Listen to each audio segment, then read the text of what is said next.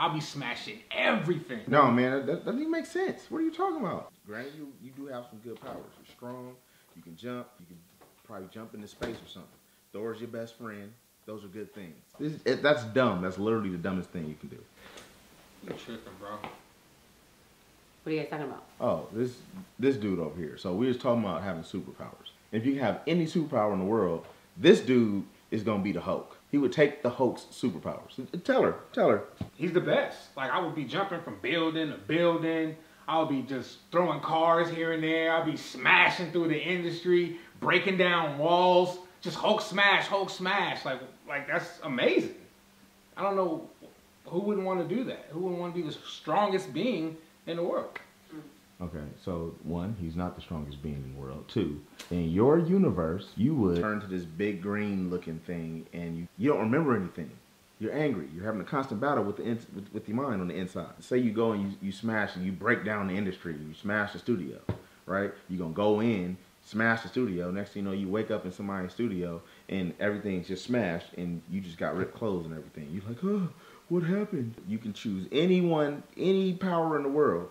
And you're going to choose to not be able to control yourself because you got severe anger issues and you're damn near bipolar. That says a lot about you and your character in general as a human being. We're going to be sure that he don't watch our kids. Yeah, that sounds kind of dumb. Right? Nah. Well, look, hey, you tell her yours. Tell her. Go ahead. All right, okay. Babe, you already know how I get down. I will be the chameleon because I can turn myself into anything. You know, all those strips you want to go on or that fancy stuff you want to do, I would turn myself into Jay-Z because this is for the greater good. And I would go and I would make some of that Sweet Passionate to Beyonce. I'm not just going to go and just make Sweet Passionate to her. We're going to probably have our chefs cook something up nice for us. We'll probably walk down our corridor hand in hand because we love each other. And it would lead probably to our French Riviera styled east wing of our home. That's where all the restaurants are and exotic things. We're going to sit across from each other, of course, and we're going to talk about the kids. You know, how's Blue doing? Blue's smart. We're going to do all that, all the pleasantries of going out on a date with your woman. And then we're going to go upstairs and make some of that Sweet Passion. You know what I'm saying? Like right in the middle of that real passionate, I'm going to turn myself into me. And I'm like, yo, it's me. And when she jump a little bit, I'm going to go right back to Jay-Z. Be you tripping. Now, real love is happening. So that's what I would do. I would use my powers for the greater good of all humankind. Wow! Wow. You're telling me you would use your superpowers to cheat on me? Wait, no. That's what you got out of that? Come on.